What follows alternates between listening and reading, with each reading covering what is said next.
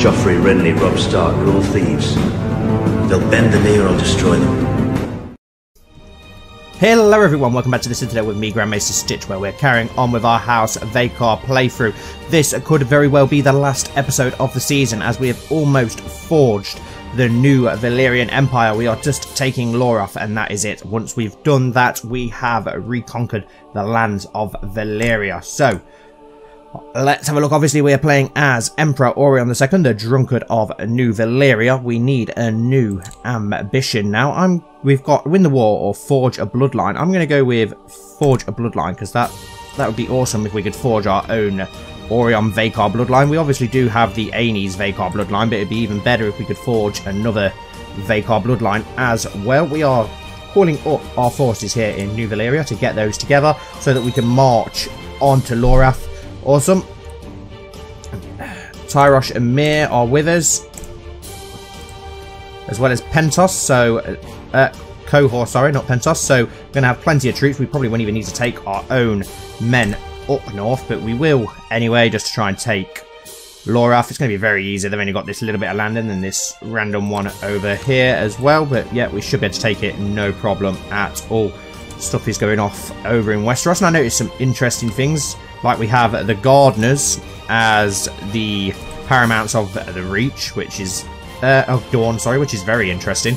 Red Winds is Paramount of the Reach, and then the Selmies are now Paramount of the Stormlands as well, which is very interesting. Lannister the same, Baratheon in the Riverlands, and then the Iron Islands, the North, and the Vale all remain the same, as well as the Rock. Right, yeah, let's get our forces together so that we can march on Lorath and take that and finally forge New Valyria. Obviously, there is Braavos to take as well. It wasn't part of the Valyrian Empire, but we will take it anyway. The Dothraki Horselord Co-Roma has launched a raid on our lands, but if it's plunder they seek, perhaps we can try and placate them with a tribute. We will, for now, we will offer them some gifts for now, because now isn't the time to be going to war with those as well, but once we have took Lorath, we will take the Dothraki down probably and try and claim back the Dothraki lands. But for now, we don't want a war on two fronts. We just want to get rid of Lorath, so we'll do that for now. Here we go. Everybody is starting to meet up here, especially with even with our fleets. I think we have got a fleet that is on its way from Valyria somewhere, unless it's already here. It must have already docked. But yeah, we've got a decent sized amount of men here. Once everybody gets here, more than enough with our dragon to go and take Lorath, I'd assume. The rest of the armies are already marching on to well, there's the Lorath army. They've not got much. Tyrosh have already got Lorath under siege, the capital. Your Imperial Majesty, your daughter Princess Bayana is responding very well to her tuition. She has improved her skills and advancing knowledge every day. +2 intrigue. Awesome. It's pretty good news, to be fair. Right. We can actually get on the ship. We've got enough ships for these men to get on, so we could go straight. Let's do that, actually, and then we can sail straight to the capital of Lorath instead. Be much quicker than walking all that way, and we'll get all these men. Yeah, you just meet up in Sarmel for now, the reinforcements, and we can always do something else with you. We'll keep you back home to defend the home front. But let's wait for our ships to fly on round to Lorath. Your Imperial Majesty, the colony at Borosh under siege by forces led by Archon Rono Redsis. In the defence, if the defence were to capitalise and let the fledgling settlement be sacked, there is a chance the colony may fail. A relief force must be sent. How many men have they sent there? 1,200. So we have actually got probably enough men to stop that once they all get there. But first, has our ships arrived yet in Lorath? No, they've not. We'll let them get that under siege for now, and we will send this reinforcement there. I don't really care about what the Gardeners are up to over in Westeros, if I'm perfectly honest. I'm not too bothered. Right, I've got 1,100 men there. Once they get here, we'll send them over to try and relieve Borash. Here we go. Here comes the Vaekar fleet. 14,000 men just sailing around the top of Lorath. What have they got? 132 men defending Lorath. But there is 5,900 men from Tyrosh and Cohor there. Let's dock the Armet with Orion, Maegor, and Shakkar Imperial, the Imperial General. There we go.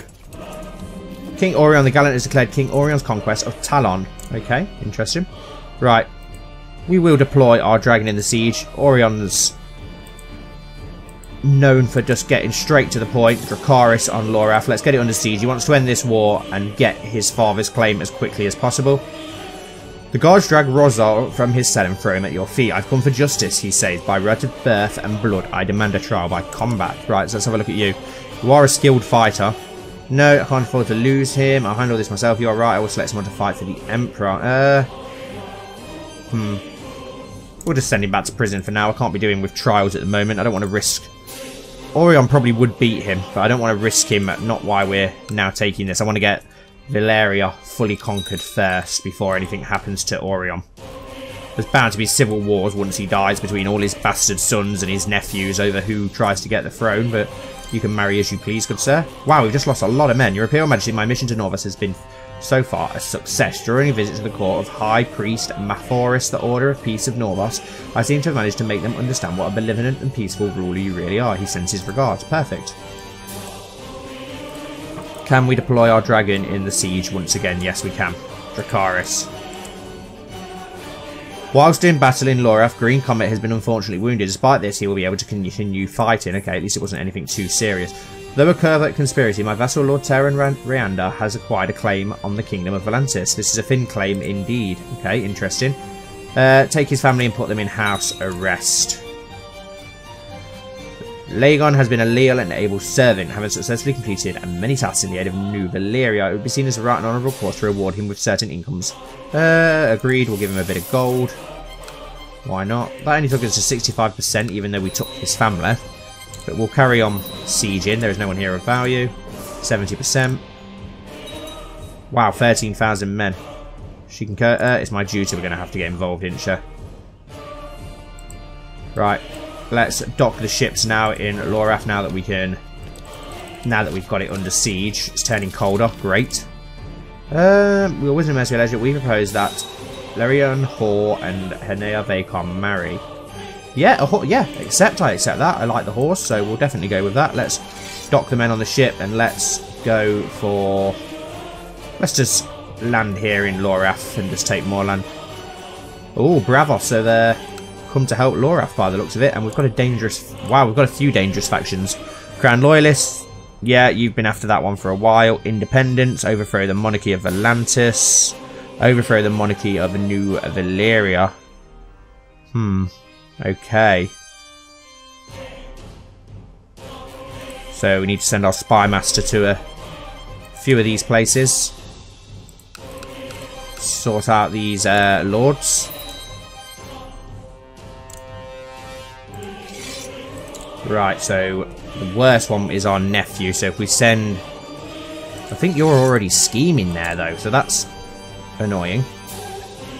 We just really need to keep an eye on that dangerous faction. Who has he got? You. Send a gift. Let's send you a nice gift and try and get you on side and get you away. You're a dragon rider as well. Who's your dragon? Seawing. Oh, so you've claimed Astorion's old dragon. One-handed. Okay, I didn't know that had been claimed. Let's award you an honorary title as well. Try and get you really on side. Lander, we got any crappy lander that we could give you? Lordship of Arnoy, there you go. High Lordship of Arnoy, there you go. That should get him well and truly on side, hopefully now. Keep him well away from that faction, I'm hoping. That's what I'm hoping anyway. If not, I've just gave away land for no reason, which I may have done. Never mind, we'll just burn them all anyway. Right, can we land, please, in Lorath? Thank you very much. And we'll take the rest of their lands.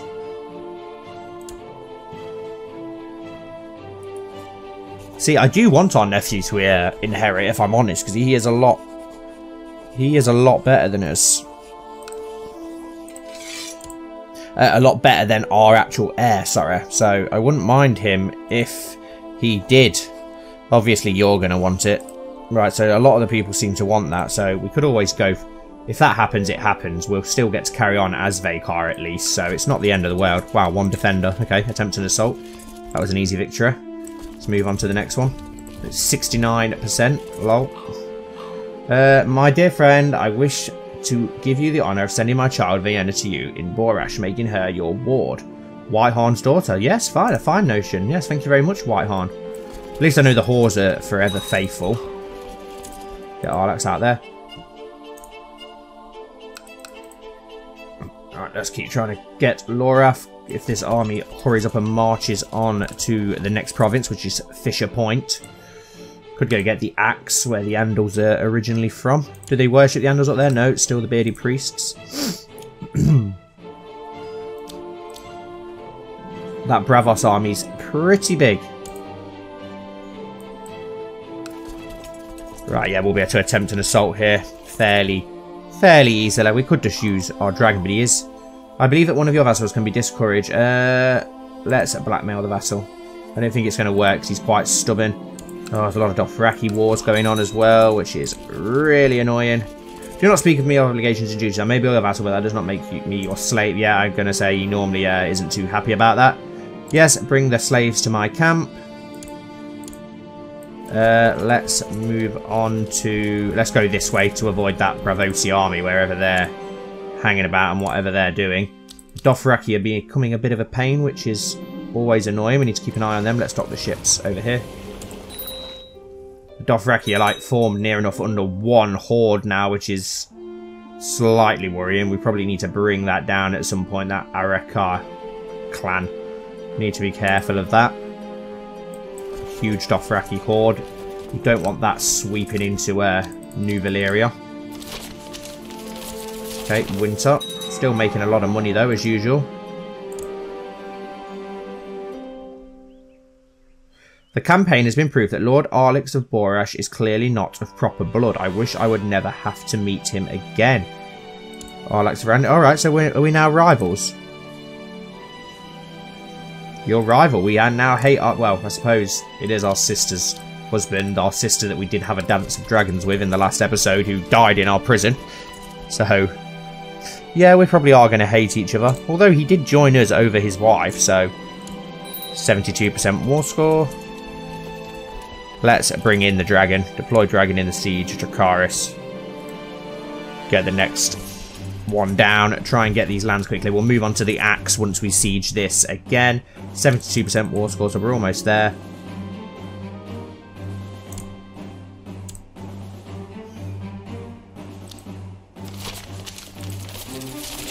Can't see. There we go. We can attempt an assault now. Great. And another one. Send supplies to relieve them. And another siege. There we go. Easy victory there. Now let's move on to the axe. Home of the Andals. The birthplace of the Andals, apparently. Anyway. Let's move the ships around here just in case we do need them. Qohor and Tyrosh still have that heavily under siege. I don't know what Mir and everyone else are doing there. I ain't got a clue. My acquaintance Gaella has turned into an arrogant little braggart. No, she has reason to be proud. Honestly, I don't really care what happens with the Lorathi. Right, can we deploy Green Comet in the siege? Yes, we can. Dracarys. Wow, look at him with his blue hair. Our dragon's wounded, so it's not doing a great amount when we are sieging these lands, so that's a worry. Our dragon isn't that old, is he? Either Green Comet. 42. 46. Yeah, I can say it's about the same age as Orion. He hatched his dragon quite young. My dear friend, I wish to give you the honour of sending my child Dora to you in Borash. That Whitehorn as well. He wants to send his other child to us. Very well, Whitehorn. He obviously has great respect for Orion. Can attempt an assault in 8 days. We've got a revolt going on against the Targaryens. 5 days until we can attempt an assault. Come on. There we go. Victory. We're now at 84% war score. This is taking quite a while to bring down Lorath, considering we've near enough sieged the majority of their lands. They've only got a couple of bits. 1, 2, 3, 4 provinces left. I'm not selling my slaves. You're not having any of my slaves. Great victory again. And another assault takes us up to 93% war score. Let's march on to this last area here. Axe Mountains. Another, well, obviously where the Andals came from. Do these worship the Andals? Nope. Still the bearded priests. Let's bring the ships around to the axe. Give them gold to keep them happy. Under my garnets, my young warder Zora is slowly mastering the art of swordsmanship. She's now a trained fighter. Reletis, gods of Lorath, eastern gods, okay. Ah, so a lot of these worship. Aha, I think he's surrendering. I accept. He has surrendered. Okay. He's heading out. Well, right, so finally, we've conquered the new Valyrian lands. Other than Bravos, we'll drop our forces. Disband unit. Oh, no, we've got to wait a minute because we'll lose all those troops. No. Your Imperial Majesty, I'm pleased to report that the majority of the population of Valyria has been converted to the Valyrian faith. Excellent.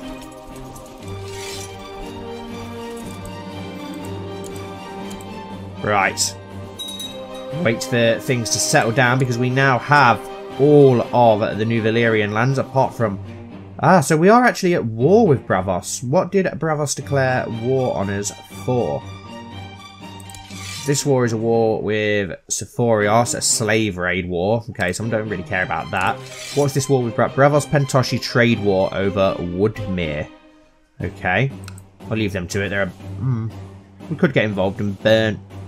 Can we actually declare war on Bravos at the same time and just claim Bravos? No.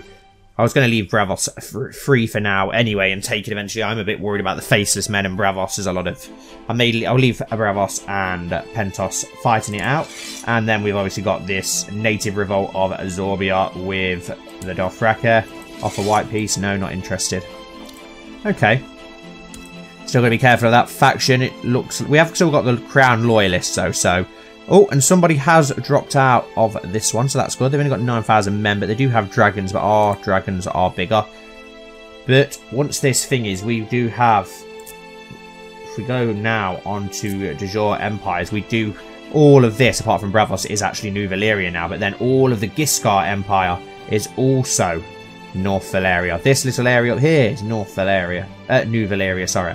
All of Sephorios is New Valyria. This land here... New Valyria. Some of it down here, New Valyria. So it's actually bigger than the original New Valyria. Our Valyrian Empire now. Why we got this little bit of land clicked? I don't know.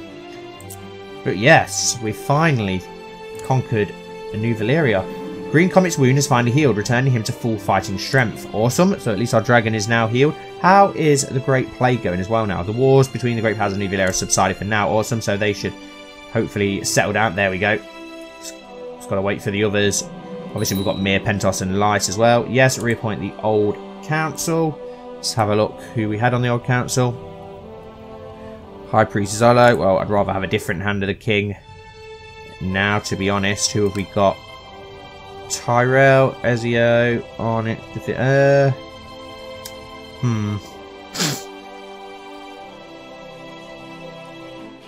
Go with you. Pacify province. Go with Sarmel. Collect taxes in Sarmel. Things are looking up. Where's our other Storm Singer? Yes. Our first wife. Let's go with her. And we want her to... Let's convert some more people. Let's convert the population of Sarmel to the Valyrian gods. We should do that, really. Inheritance is, yeah, normal.